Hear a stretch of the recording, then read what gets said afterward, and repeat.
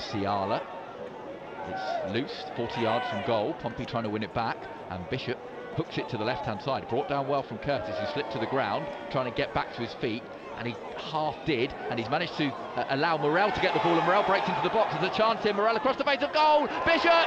It's gone into the net! Is it an own goal? I think it's an own goal. Bishop and Morel are leading the celebrations. It doesn't matter who it's gone in off. Robertson and Lewis Warrington, the two sitting midfielders. Kean Hayes, Josh Vella and Phoenix Patterson behind Admiral Musquay up front.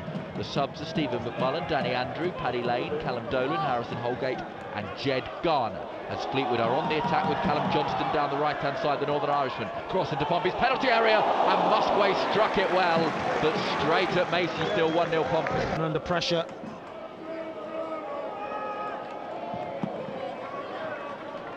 Clearance over halfway from Mason. This is Scott Brown's first managerial job as Curtis breaks into the penalty area. Chance for Curtis, shot! Oh, he's clattered one off the post.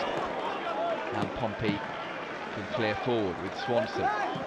Yeah, they're just pressing a bit better, Fleetwood. Handball, surely. That could be off.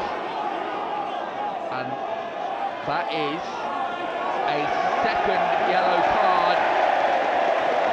And that is Portsmouth going down to 10 men. Last 2 or 3, he's gone over the goalkeeper. To the far post. Tries the same again. Header is clawed off the line and then put in the back of the net by Joe Pigott.